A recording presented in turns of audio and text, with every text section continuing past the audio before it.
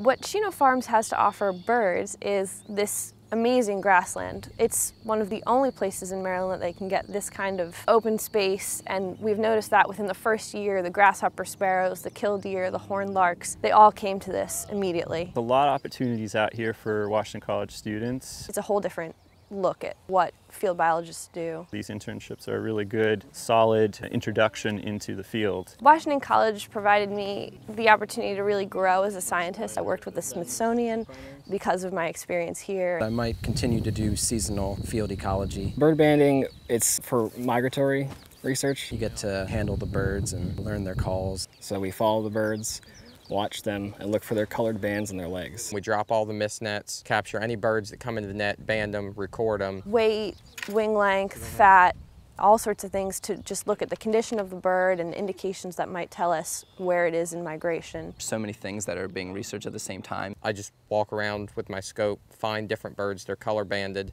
and we record what they're doing at the time. Each individual male has a specific buzz warble that if you record them and look at a spectrogram of the recording, you can see how the songs relate to territory or attracting mates. It's a good mix of habitat on the farm. We have the river, we have the grasslands, the trees. A last resting place of what used to be much of the habitat around here before farming and colonization. A lot of these old grasslands got turned into all corn, all soy fields. And you definitely do see that the grasslands is a more diverse ecosystem. It seems to be better to have different kinds of cover. You can get a different variety of birds. Keeping it a grassland is kind of the big experiment. Basically, we're fighting against succession. If we left this just to go a century, 2 centuries later, it'd just be filled in with forest. It's just this constant struggle to keep this ethereal grassland, which these birds rely on for nesting. It's important because a lot of the birds are in trouble. Northern Bobwhite are a species in severe decline. This bird is a great indicator species of quality of habitat. The population is rebounding. Birders stop in their tracks because they hear a quail.